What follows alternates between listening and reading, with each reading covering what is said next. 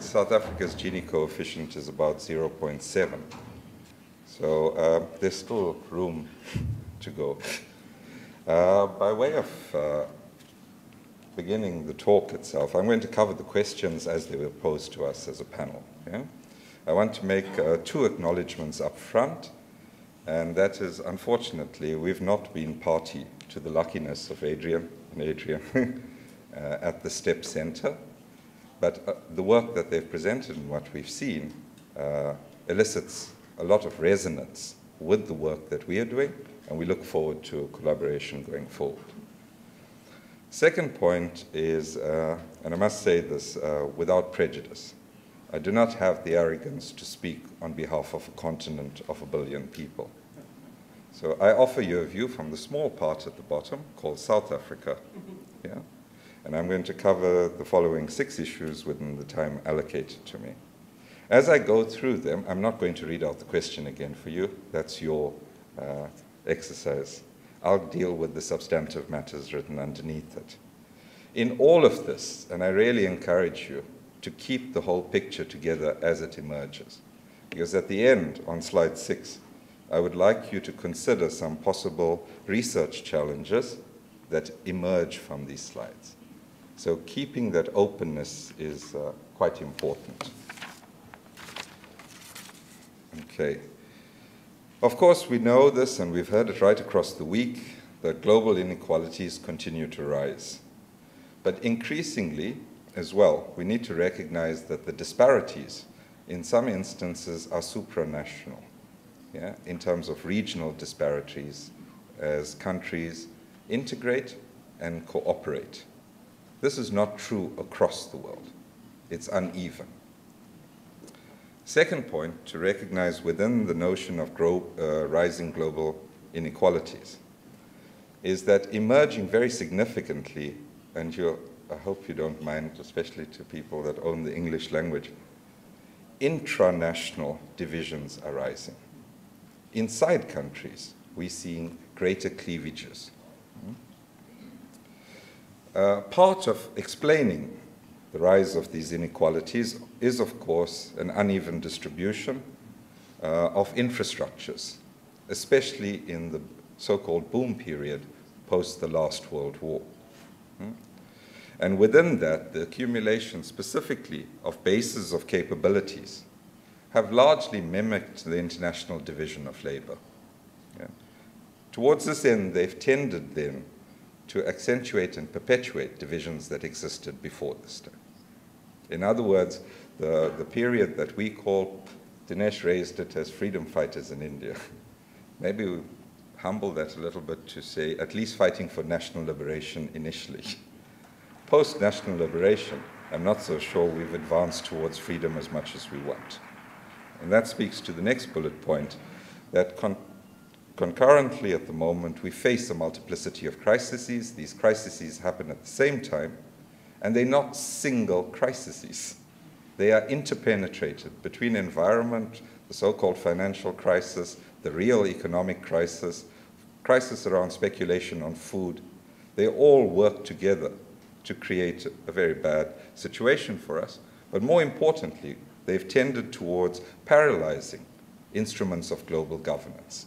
So whereas maybe the UN said no to the introduction before, today probably the UN wouldn't give you an answer or ask you to wait for one. Yeah. As you all know, we expect this towards the end of the year as well.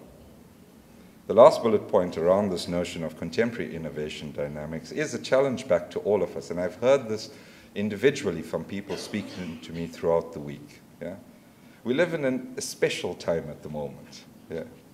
And during this time, we see rising popular struggles, and we need to be able to engage with this tide as well. We are part of that 99%, at least from what I've seen during the week itself. Yeah. I've not seen that many VIP vehicles outside or blue lights taking me down to the hotel. All right, in terms of moving ahead from that picture, we should encourage increasingly more participatory processes, and we can use instruments that come from our fields, even from the Institute. that STEPS is aligned with. We learned in South Africa a lot about foresight from SPRU. And maybe the possibilities now emerge for us to consider doing foresight together, as opposed to doing foresight for the object of national competitiveness. Why? Because the crises that affect us affect all of us. I love this when people talk about national security being achieved and people breaking oil dependence. It's as if that will fix the world. Yeah. Second point in that, and that builds upon this increasingly, and this community of Globelics has helped facilitate this incredibly, and that's around global cooperation towards regional integration, and within that, discerning national responsibilities. Yeah. This affords us a new way of looking at planning. This is not planning as in the plan. This is planning where people own both the problems and solutions. And we in this community, I think, have a responsibility towards contributing towards those types of plans. Yeah. And within that, we can also learn from some of the practices that inform some of the work we do, and this includes issues of auditing processes, improving foresight, and more importantly, not just looking at outputs and impacts, but also outcomes of the issues that we actually invest in. Okay, moving ahead. You will remember, you are please expected to read the questions. I'm only providing tentative answers towards these. Yeah. And that is, a lot of future growth is often positioned on this notion of the emergent new middle class. Yeah. But I would encourage you, especially in the worlds that you actually occupy, the realities that you live in, to notice the precariousness of this new middle class. Because even the old middle class is living a precarious existence as it's confronted by austerity. Yeah. And its ability to hold that standard of living and consumption patterns may not hold for an extremely long time. Yeah. Within this, the notion of a rising global political consciousness is amongst us. It's what's happening in the north of Africa, it's happening across the Middle East, it's happening in our own societies right around us here at the moment.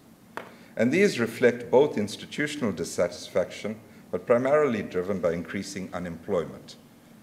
And issues of employment are not just issues around the labor market and labor market reforms.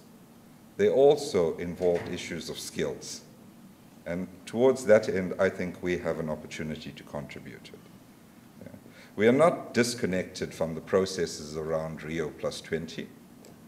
In fact, from amongst our community, there are quite a few participating with the World Social Forum, amongst others, in preparing perspectives around technology and innovation for that conference. Yeah. In fact, in Argentina on Friday, there's such a meeting between NGOs, trade unions, and the ministries responsible. Yeah. That brings us to the challenge of whether the solutions we provide actually seek merely to green the existing accumulation paths. In other words, make consumption greener, or are we talking about something radically different, a green economy? Okay. Close to the end, and this is about enterprise, entrepreneurship, and systems.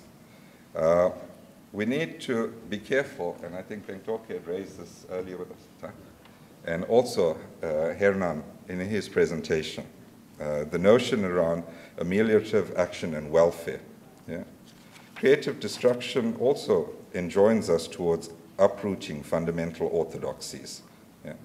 And in this, we've heard many times the cases that accentuate localization, employment opportunities, and the idea around public infrastructures.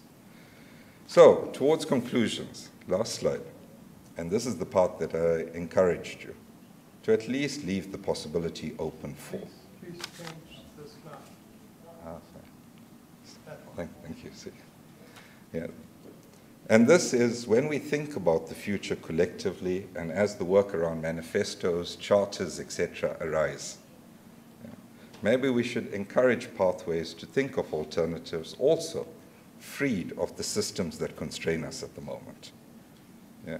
And with the first notion around post-capitalist opportunities, the second point also correlate by what Dinesh raised, and I'm sure colleagues would contribute to this the increasing literature about the importance of open innovation, especially in the context of global cooperation.